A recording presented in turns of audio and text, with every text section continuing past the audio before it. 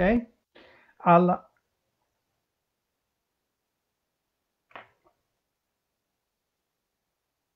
okay. Right. First of all, I just wanted to say thank you very much for the invitation to speak. It is obviously a great pleasure, and it's sometimes we don't think we are living now a problem. Obviously, it's a big global problem, but this is generating also some opportunities, which is to link up between different countries and collaborate. Also people are far away from each other, so it's a little bit of a silver lining to this dreadful problem that we are all experiencing. And maybe that's something we should carry on doing after the crisis is over, is to remember that the planet is very small, and we can all be connected, and we can all help each other. The other thing I would like to say is that I'm especially grateful to my friend and colleague, Vijay Sate, for the invitation. We have known each other for a long time, and we have always looked for possibility to help each other and collaborate, and so this is one of them. So thank you, Vijay, and it's always a pleasure to deal with you and your students in your university.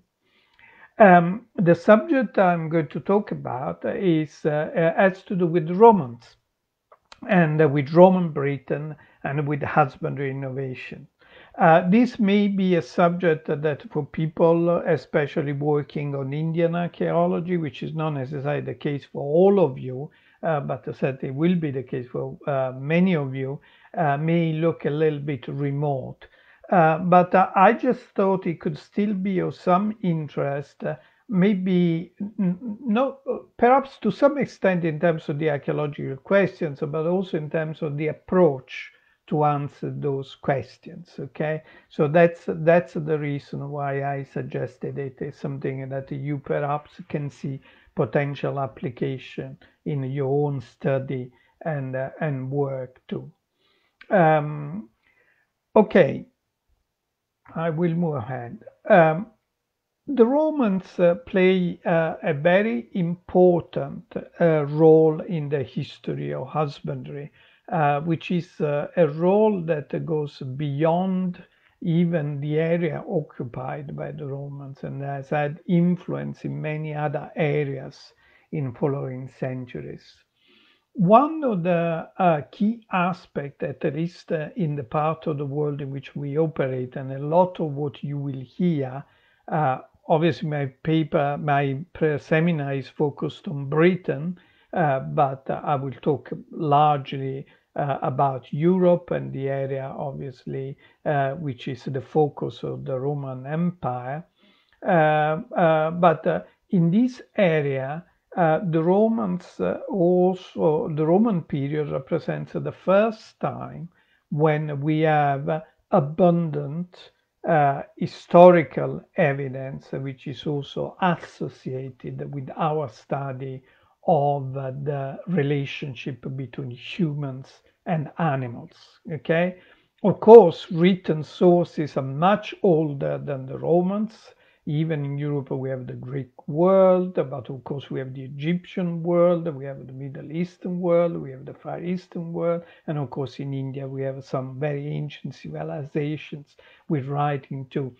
But what is typical, however, of the Roman period, is what you can see in this slide, is the representation of a few books like the treatises by Cato on farming, Varro on farming, Columella de Re Rustica, in which they write specifically about agriculture, about husbandry. They are almost like modern handbooks, okay? And that is new. So for the first time with the Roman period, we have an abundance of evidence that allows us to integrate the archaeological evidence with written sources. Another book which is very important in terms of the writing is the book by Pliny, which you can see here represented. And Pliny is not a farming writer, a writer, but is rather a natural historian, a geographer, and also tells about lots of different traditions in keeping animals, interacting with animals, and the animals themselves, and the plants, of course, and the environments, and that is also a very valuable source for us to investigate the Roman period. So the Roman period, because of the interaction between the archaeology and history, plays a very peculiar and unique role in our history and understanding of the history of the human-animal relationship. Okay, in addition to the farming treatises and in addition to the natural history books, there is also something that is entirely new about the Roman period, is that we have the very first cookery book. This is the one written by Apicius. You can see a representation of the book here in its English translation. And Apicius wrote mainly for the upper class. Okay, and one reason why I'm accompanying the cover of that book with a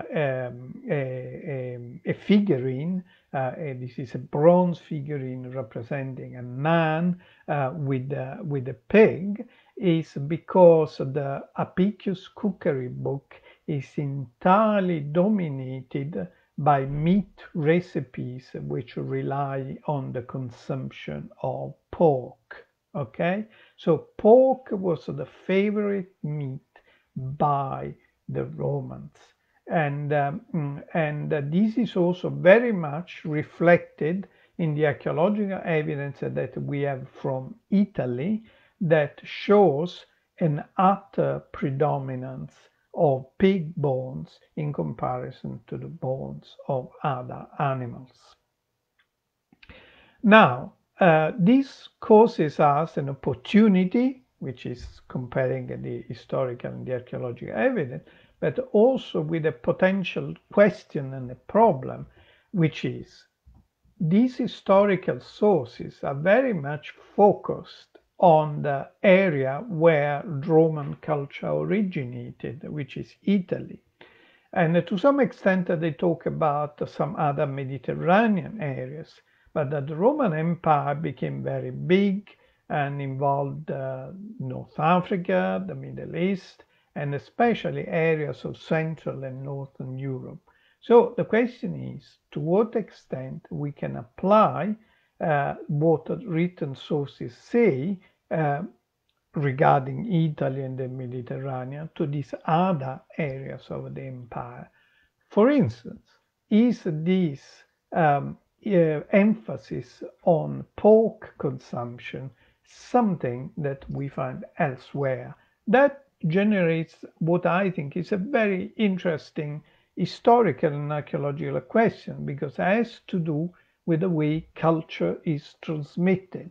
If the Romans had this preference for pork, did they transmit this cultural trait to other areas? Before I get into this question a little bit more, just very quickly, I wanted to mention that, of course, although pig played a very, very important role in Roman diet and consumption,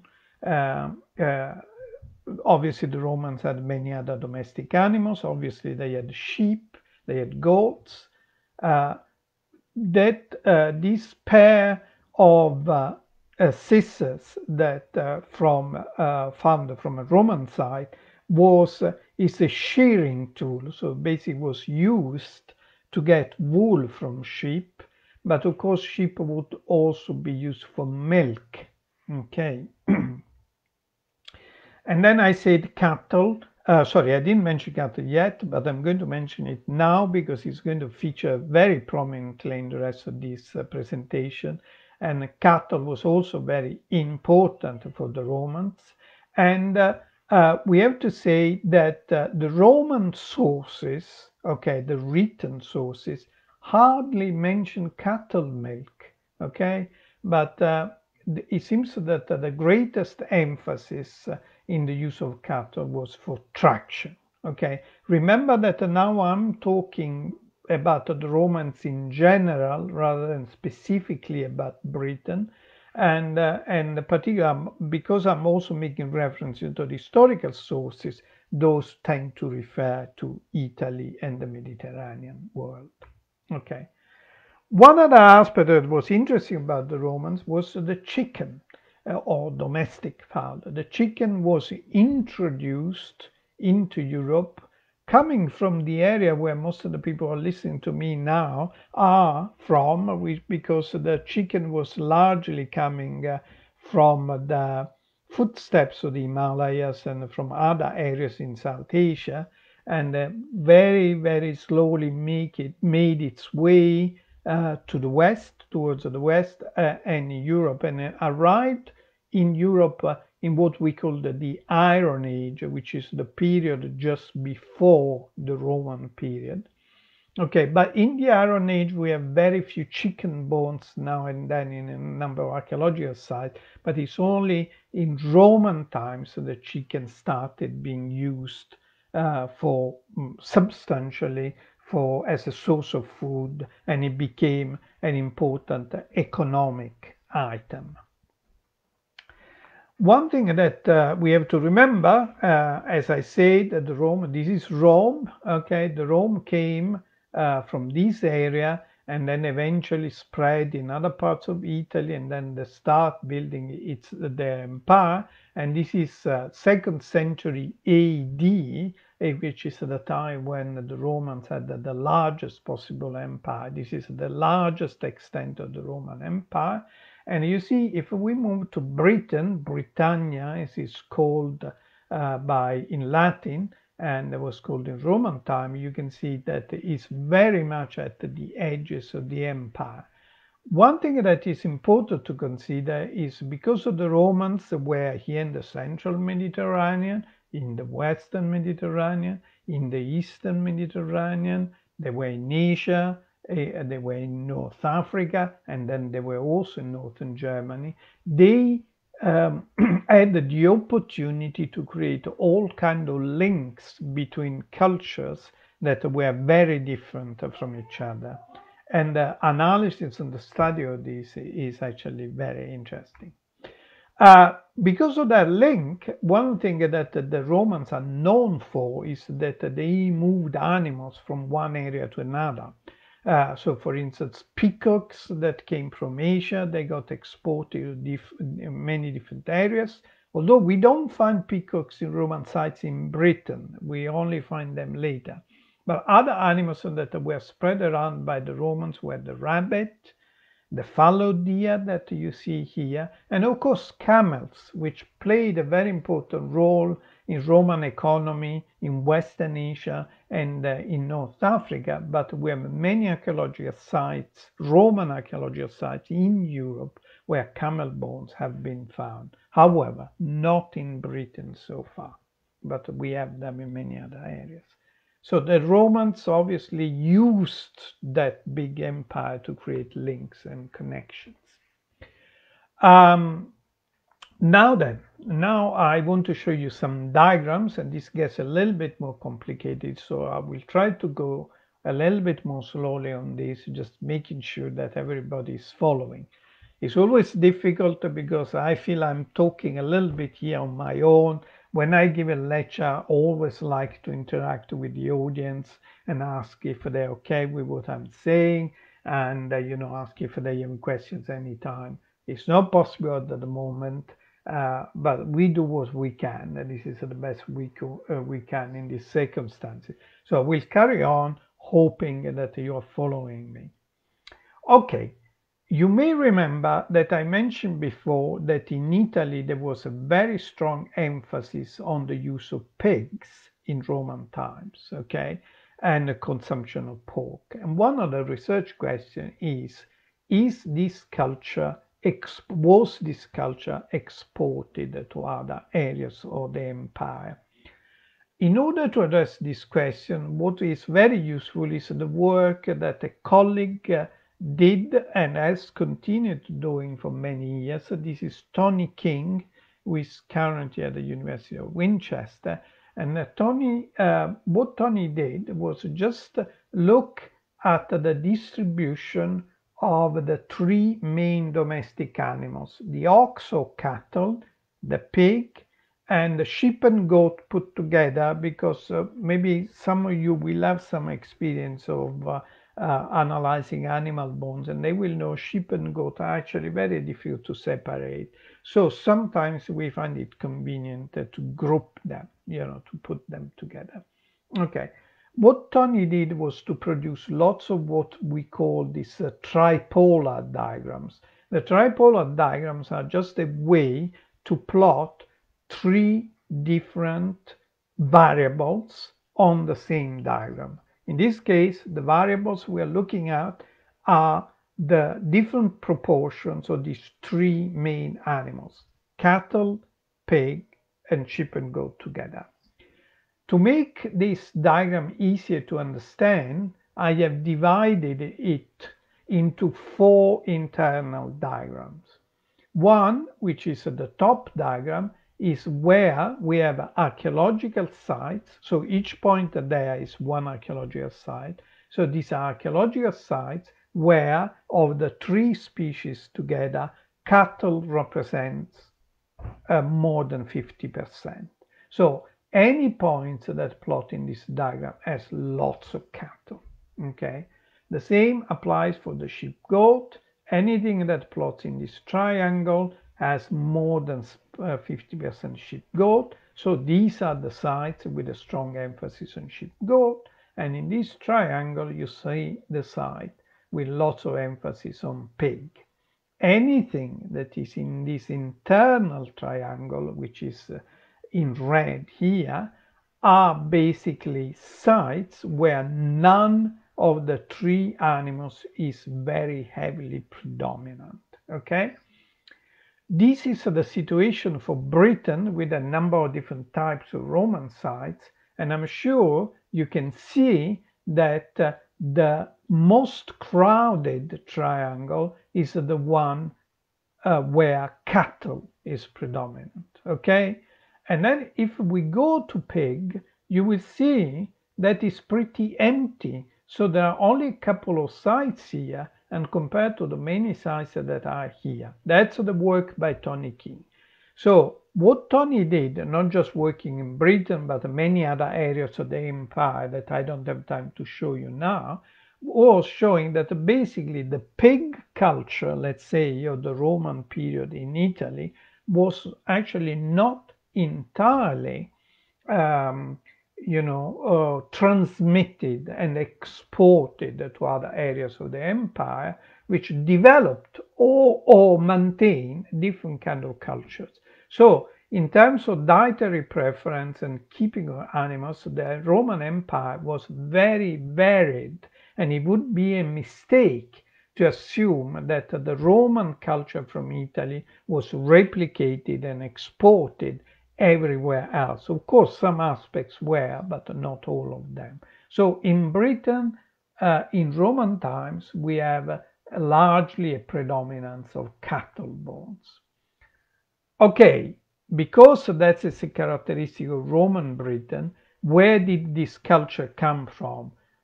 Was it a continuation of the culture in the Iron Age? As we will see in a minute, that is actually not the case, because in the Iron Age in Britain we had a predominance of sheep and goat.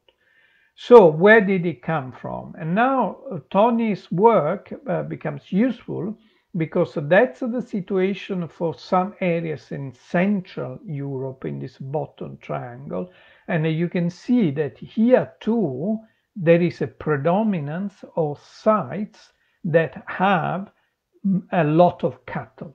Okay, so the cattle triangle is the most crowded here. So basically what Tony suggested, and I think he was right, is that the Roman invading army was in fact made of lots of people coming from Central Europe, and probably these people coming from Central Europe exported this tradition of having lots of cattle. Okay, sorry, I messed up with the slide, so I'll move ahead. Now let's focus on my own work on Central England, which is just one part of Britannia. of Britain. And now you can see what I was telling you about in terms of the comparison between the period before the Roman period, which is the Iron Age, and the Roman period. In this pie chart, you can see that cattle is very common, is here in black. Sheep, goat, however, is equally common, and pig is the third most common species. Still important, but not as common as the two others. When we move to the Roman period, you can see that there is no change in the pigs.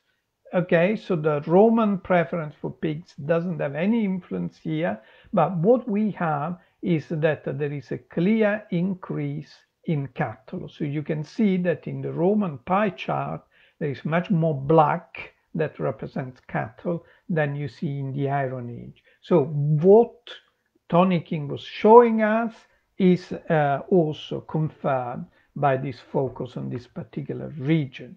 There is also something else that is interesting that we can point out. I will have to help you here a little bit because these tripolar diagrams are not very easy to read straight away.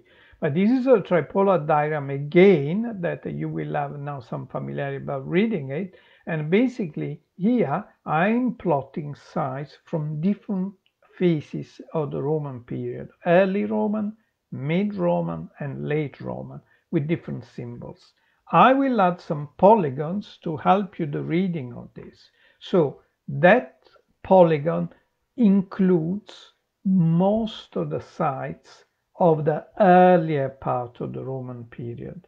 When we move to the polygon, that is the one in red that includes most sites in the later part of the Roman period, you can see that it has gone up towards the cattle diagram, which means that there is an increase in cattle frequency going between the early to the late Roman period. This is important. It's important in terms of our understanding of Roman culture, because basically what was happening here is that not only with the beginning of the Roman period we have an increase in cattle frequency, but that phenomenon continued in the course of the Roman period. And basically so it's the Roman innovation is not just something that happened and then stopped, but it just continued in the course of the period. The other thing that also confirms a pattern that Tony King had highlighted is that when we look at the frequency of Roman sites, okay, or rural sites, sorry, I meant Roman rural sites, you can see this polygon includes most, if not all, a couple of outliers, but most of the rural sites are here. When we move to the urban sites, we can see that there is a similar pattern to the difference between early and late Roman period, is that a lot of sites tend to be more towards the cattle diagram. And you can see there is a movement from bottom to top here, which means that in urban sites there is more cattle than in rural sites. And that's something that also Tony had highlighted. And basically just to say, look, the rural sites were more connected to a culture that came from the Iron Age, where the urban sites, the towns, are more typically Romanized. Okay?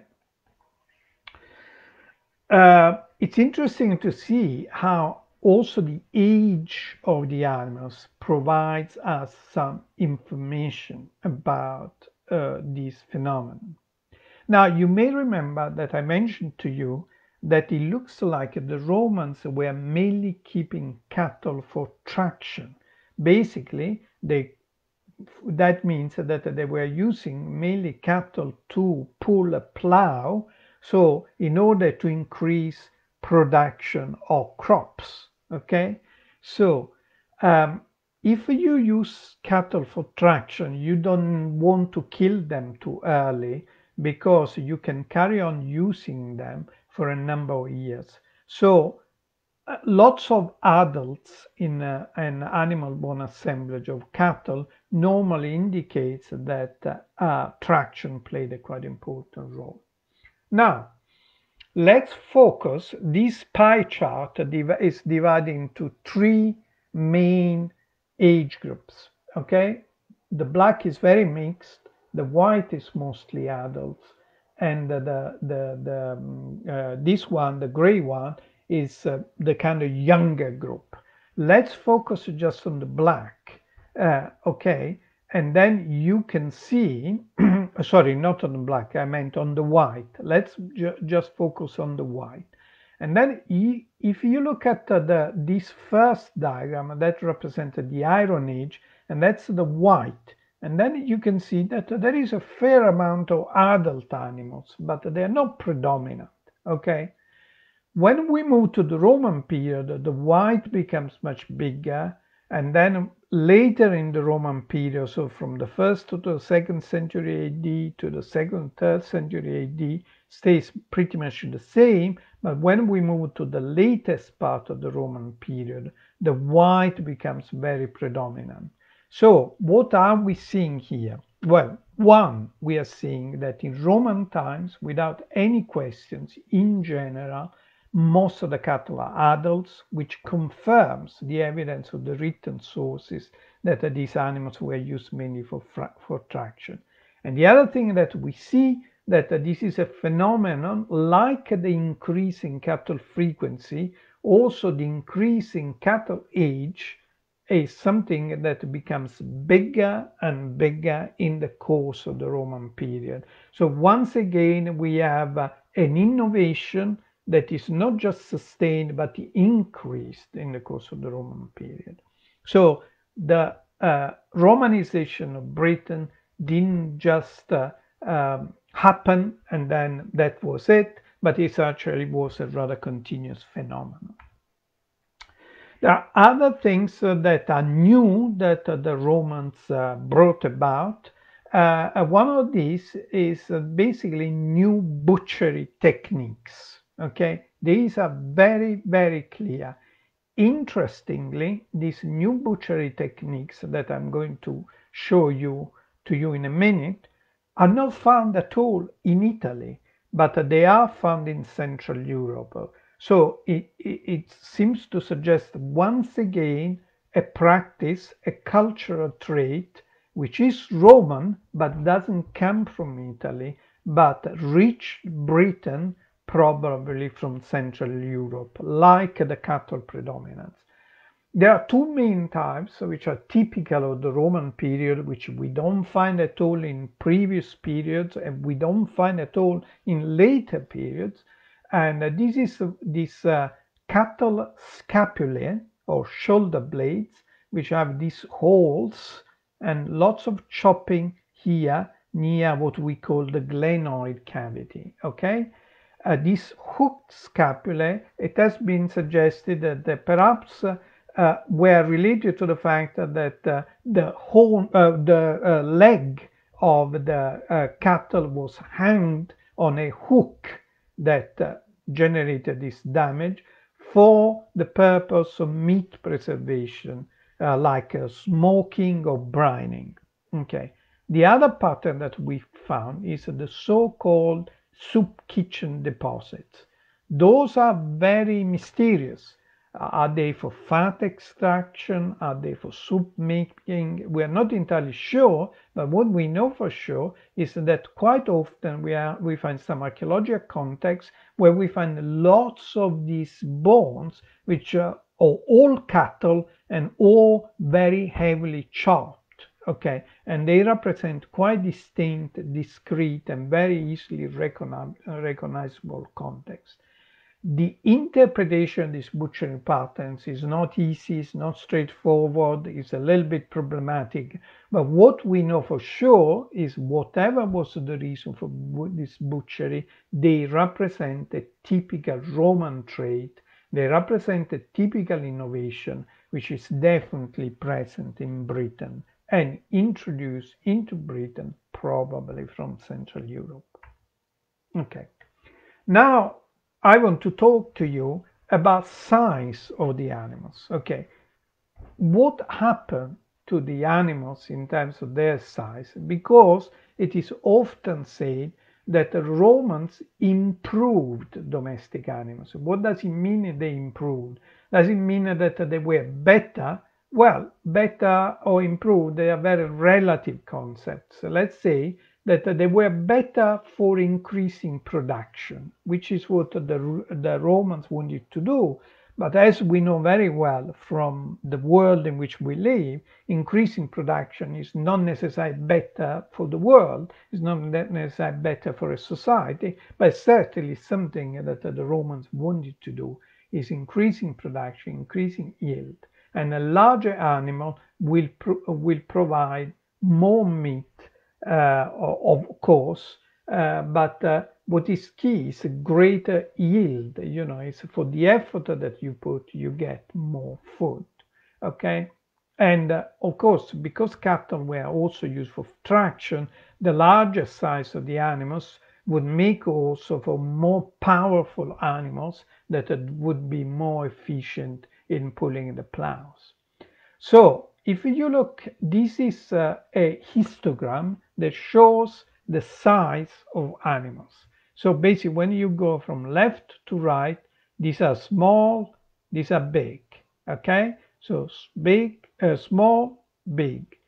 So when we move from left to right, we move from smaller to larger animals. Okay, so the first histogram represents the late Iron Age, and the second histogram represents the early Roman period. This particular site of Elms Farm, Heybridge in Essex, which is in the southeast of England, which I'm just using as a case study, but believe me, it's a pattern we found at other sites too. Okay, and then you can see that in this distribution, when you compare this distribution to this other, okay, there is clearly a move to the right. Okay, there is a lot of overlap. We expect that. That's this animal population we are talking about. There is not 100% change, but what we are looking at is a difference in the mean, and there is clear difference in the mean increases, which means that moving from the late Iron Age to the early Roman period, we do have an increase in size of the animals.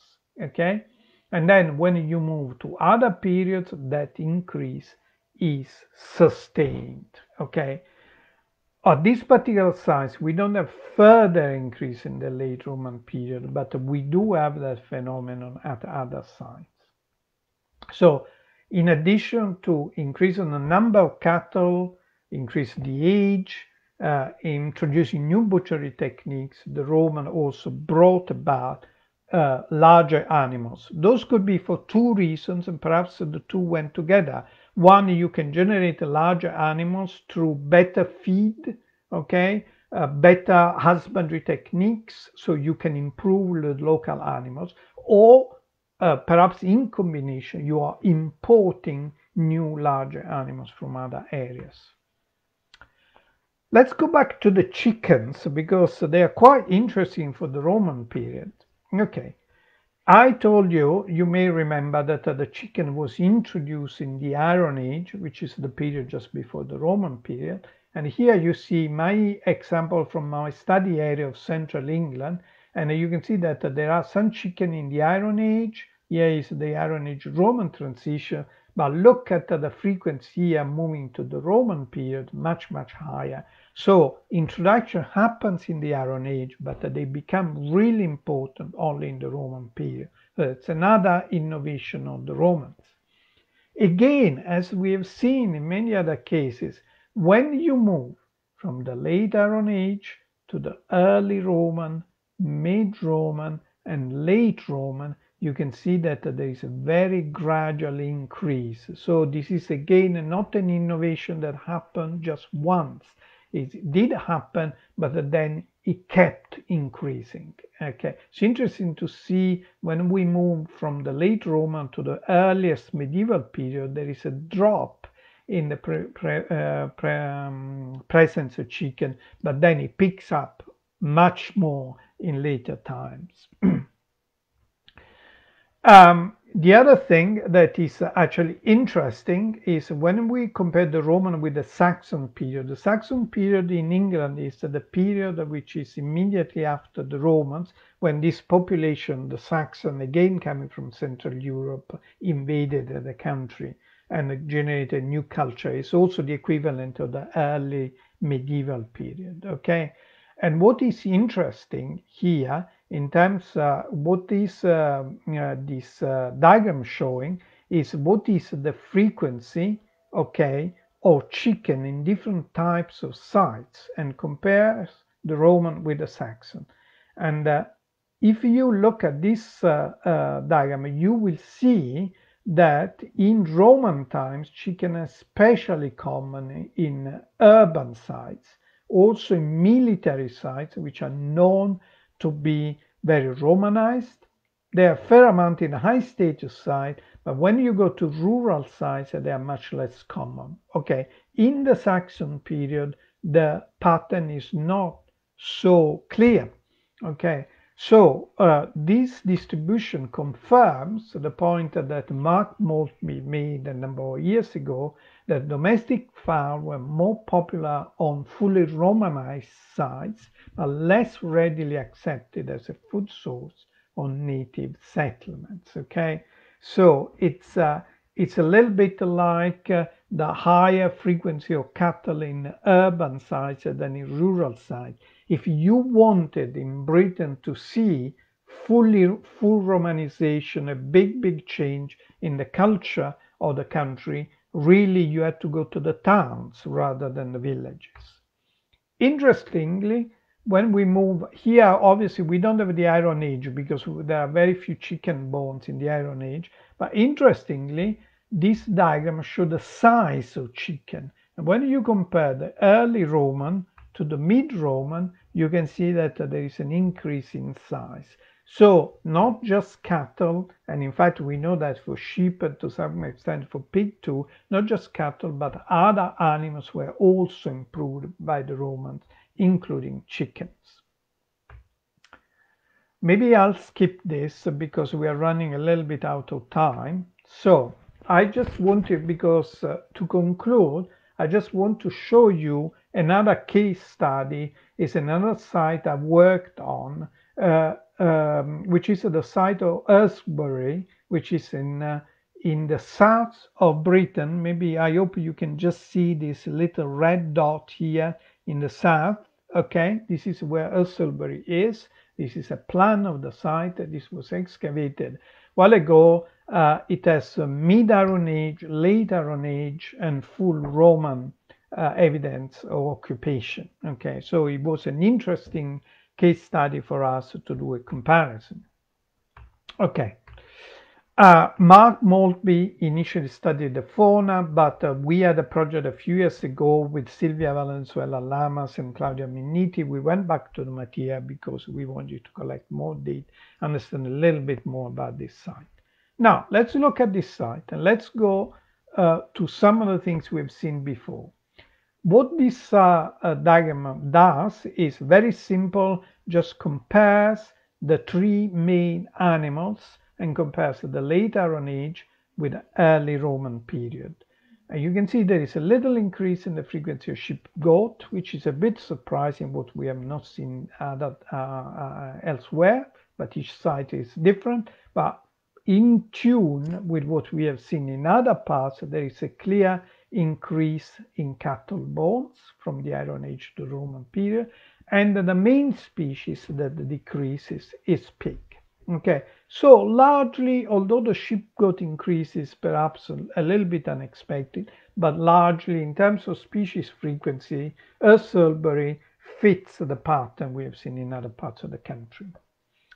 This is a scatter plot, so it's a diagram that basically shows two variables, okay, or two measurements of the cattle astragalus, which is the astragalus. I don't know if you're familiar with this bone. It's a tarsal bone. It's found at the top of the foot. Human anatomists tend to call it talus, so in case you know this other term. So this is the length and the width of the astragalus. And here in red, you can see the Iron Age distribution. Okay, that's the red. And in blue, you see the various Roman phases. Now, what you see here is very clearly there is a lot of overlap, but when you move to the top of the diagram, which means where the large animals are, the top is entirely occupied by the blue, which means that there is a clear size increase. Okay. Now, in Roman times, there are also small animals. Okay, there are also small animals. So the Romans also had small animals, but they had also lots of large animals, which the Iron Age people didn't have. So the increase in size that we have seen elsewhere is confirmed elsewhere.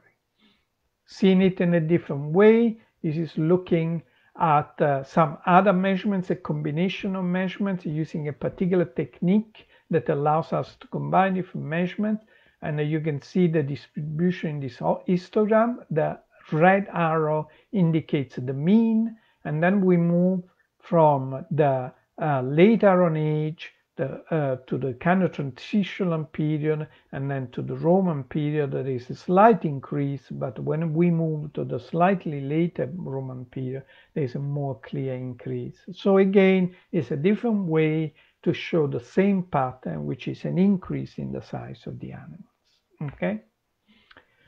The main reason why I want to show you this case study is because I want to show you a different methodological approach, which, in addition to the traditional zooarchaeology, which looks at frequency of species, age, the size of the animals, the butchery, we looked at isotopic evidence for this particular site.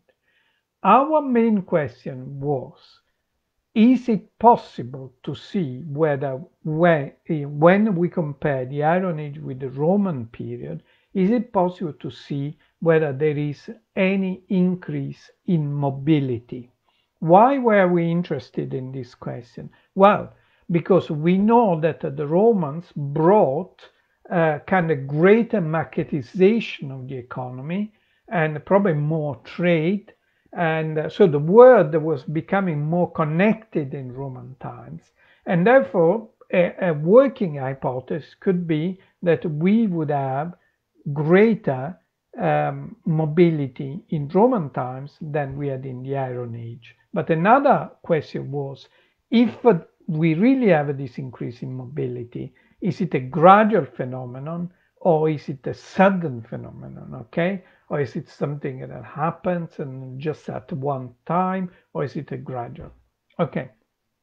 Because we are interested in mobility, we looked for some isotopes which are good indicators of mobility. Okay. So by looking at the enamel of cattle teeth, you can analyze the ratio of strontium isotopic values. Okay, so you look at the ratio between these isotopic values, and we actually know that that ratio is connected to the geographic areas where these animals were pasturing when the tooth became formed.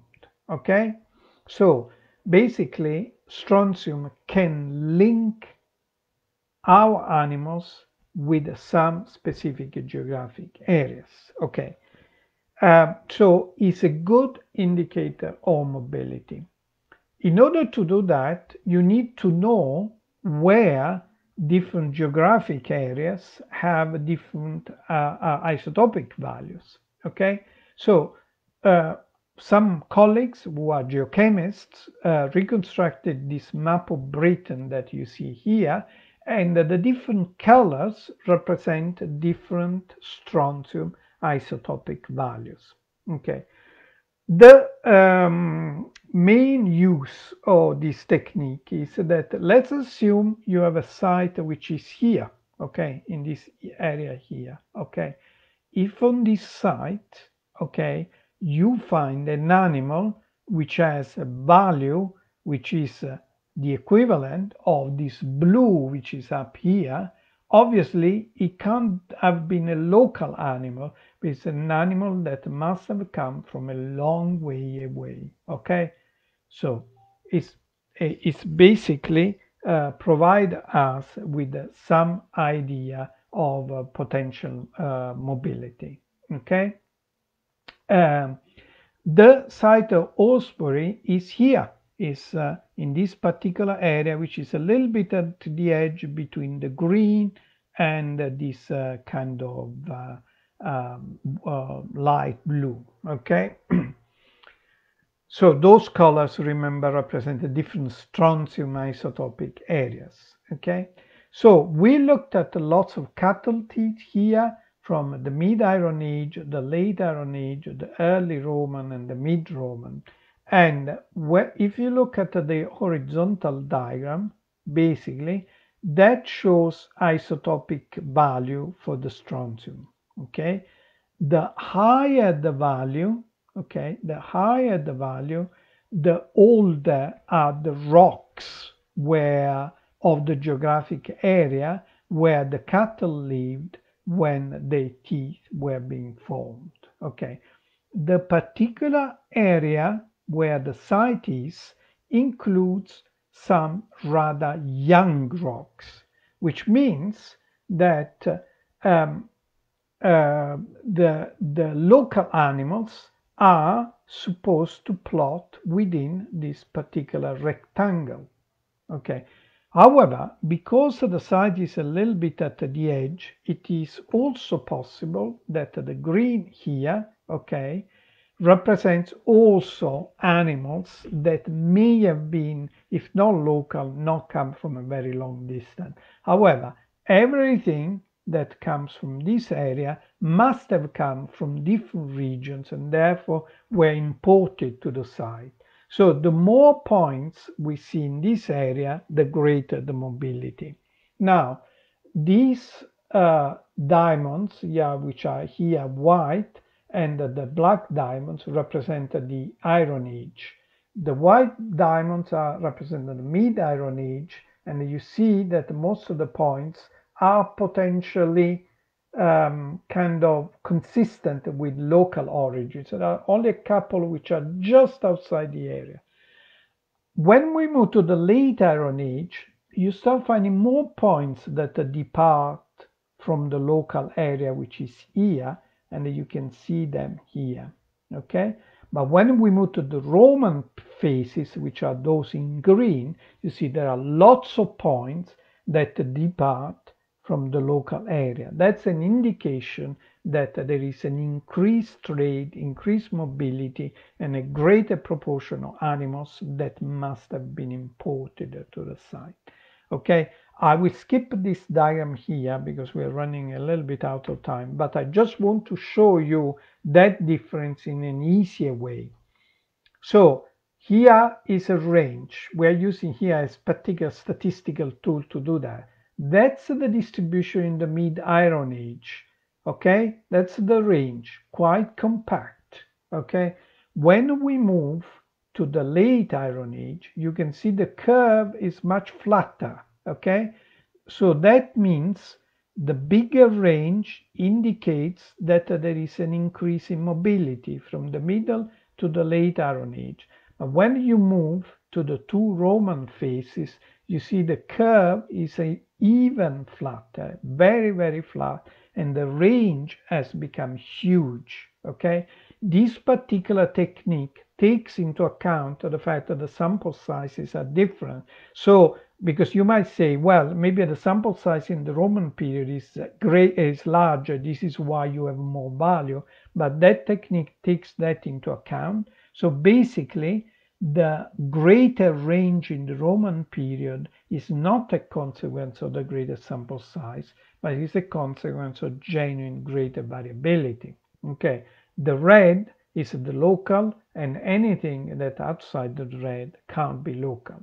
So statistical test indicates a high level of significance between the Iron Age Roman periods, And the increase in cattle trade goes hand in hand with the increase with pottery imports, at least in the late Iron Age and early Roman period. So basically, what we have is the two questions we have. Is there increase in mobility? The answer is yes. The second question was, is the increase sudden or gradual? And very much the answer is that the increase is gradual, because in fact you already see some increase in the late Iron Age, but then it becomes more extreme in the Roman period. So to conclude, what we have is, I have only scratched the surface. I could have talked for hours and hours about the different innovations the Romans brought about. There is clear evidence that Roman husbandry was different in Roman times. There were changes, there were innovations.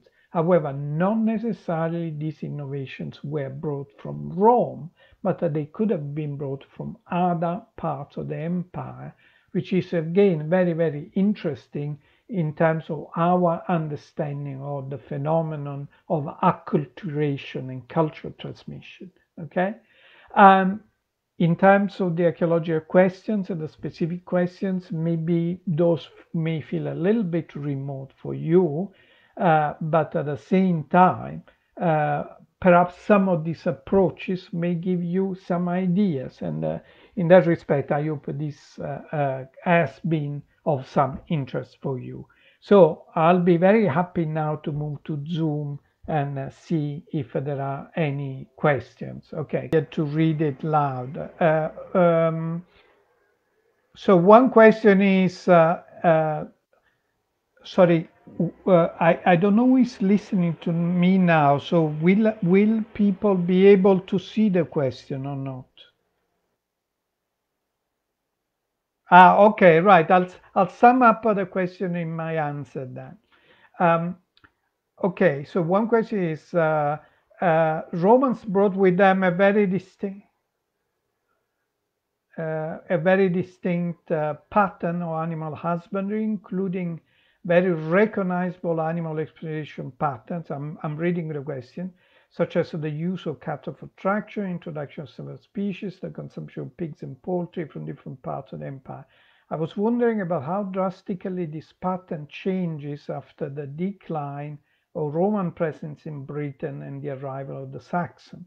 For example, you mentioned that there is even higher usage of poultry during the Saxon period, but seemingly more in contexts associated with high status. Are there similar changes in other animal exploitation paths? This is a very interesting question. I think I didn't have time to discuss about at the end of the Roman period, but it's something that we have investigated a lot. And in fact, I have had my PhD student, Mauro Rizzetto, has done his whole PhD on this topic, and it's a very interesting one. To try to sum up the situation, unquestionably, in the same way there are very substantial changes at the beginning of the Roman period, there are also very substantial changes at the end of the Roman period. Obviously, that affects many aspects of the society. For instance, urbanization almost completely disappears, at least in the soon after the collapse of the Roman Empire. But in terms of the animals, one thing that is very interesting is that you may remember that I showed that the increase in cattle size, okay, and also increase in cattle numbers. Both these phenomena are not sustained. So on many sites, especially in the areas that were more heavily Romanized, cattle size decreases again, okay, decreases. And also cattle frequency decreases. So in a way, some people would say that the early medieval period gone back to the Iron Age. Is not quite correct to say that, because of course there are 4 centuries in between. But certainly one thing that is interesting is that the transformation of the society, the transformation of the type of settlement, the transformation of the economy, the lack of a centralized economy we also think that one aspect that may have been key to this is the release of fiscal pressure that the Romans practiced. So the Roman taxed the communities very heavily, and that provided some stimulus to increase production. But obviously, that system had gone, and that stimulus to have greater yield was no longer there. So basically, we do see that change. One aspect that is very interesting is to compare cattle with sheep, because sheep that were always more connected to rural life actually do not decrease in size, but cattle do. So it seems that cattle seems to be the animal that is more typically connected to the kind of the vagaries of the Roman period. With big changes with the arrival of Romans and big changes with the decline of the Roman period. Going back to the question of the chicken, and the chicken, yes, there is initially a decrease in the frequency of chicken, but then it picks up again because, of course, chicken was becoming very important in the economy of the world very gradually. And maybe it is possible that after the end of the Roman period, there was a reaction to the emphasis on chicken, but then maybe influence from elsewhere brought to a reconsideration of that. Okay, and then there is a continuation to that question that I'm going to read. Likewise, so that's the question. Likewise, how much would an effect, how much of an effect would the loss of the marketization enabled by Roman trade networks have had on the continuing pattern of exploitation in Britain during this time? Do we see stagnation in size changes and other morphological markers indicating lack of crossbreeding with imported animals? I think I have answered that question, and the answer is a resounding yes. And the person who asked the question explained it very well. This is exactly what happened. And in a way, you have the answer and the question together there. So I can only say yes, and I completely agree with that kind of analysis. Okay. So Kanchana, shall I go with to other questions? Am I okay to move to other questions? Oh no, nobody can hear me now. Okay, so I'll just carry on. A small observation. It's interesting that hooked scapulae are present at Roman sites in England as well. They also appear in sites from the Indian subcontinent. Oh, that's very interesting. Yeah. Okay, thanks, Kanchana. Oh, okay. Sorry, I have lost the thread here.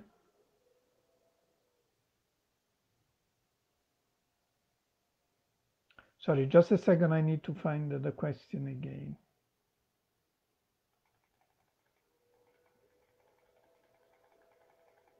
Yeah, yeah. So hooked scapular present Roman sites in England. They also appear in sites from the Indian subcontinent as well, along with perforation in metacarp. And as you mentioned, they were most probably due to the suspension of the animal, either for preservation or to drain blood from the carcass. That's very interesting to know. I suppose the question is, is there any cultural connection there? Is there any cultural link? Probably no, not. But I suppose creating some kind of parallel with biological evolution, I would say that this is an example of convergent cultural evolution. There's basically two patterns which are culturally disconnected. They develop and evolve in a similar way. It's very interesting to hear about their presence in India, and also interesting to hear that it's related to the phenomenon that we had provided as a potential explanation. So the other question is, sir, could the curry pieces, chopped bones shown by you be food debris If not, please give some idea. We also get similar for answer. Well, as I said, unfortunately, we don't know. We don't think. I don't think that they are simply the remains of ordinary meals. I think we can rule that out because they are too consistent. They are only made of one species, so they seem to be linked with some particular activity. Okay, I can only tell you the suggestions that have been made. One, they tend to be called the soup kitchen deposits because the person who originally described them thought that they were chopping off these cattle bones in small pieces and then in order to make a soup. Okay, that's possible. Um, it's a possibility. The other one is that some people have suggested that the chopping was related to the production of glue. Okay, so that's something else. And the other thing, which may be the most likely, is that people were trying to extract as much fat, grease from the bones as they could, is because we know that the fat is present in the marrow, but the fat is also present in the structure of both the cortical and the trabecular bone, and therefore by chopping it off and maybe boiling it, perhaps the fat could be extracted and used. So I'm afraid we don't know for sure what was the reason, and there are a number of suggestions about that and a number of hypotheses. Um, I think what I find it interesting is whatever was the use, we know it's typically Roman, we know it's not found earlier, we know it's not found later, so it's a cultural indicator regardless of what was the purpose. Um, Kanchana, maybe you can reply to me on Messenger, but I don't see other questions. Am I done?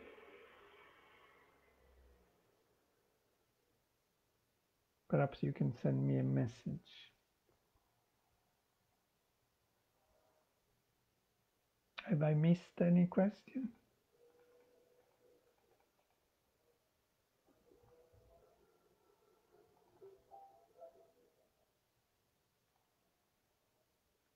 Okay. Well, if that is so, and could say I can't hear you, but you can hear me, uh, I just wanted to say thank you again for the invitation. It has been a pleasure to provide this lecture for you. I'm sorry the system didn't allow us to talk directly to each other, and hopefully there will be such possibility in the future. Okay. Okay. Thank you very much. Right. So, Kanchana, is it okay to close this now?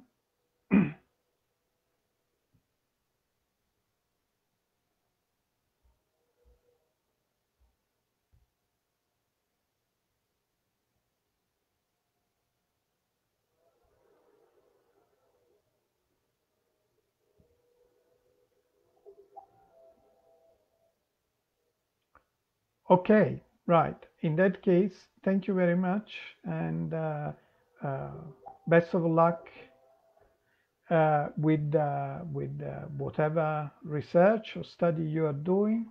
And I hope I have shown you something of interest. Thanks a lot. Bye.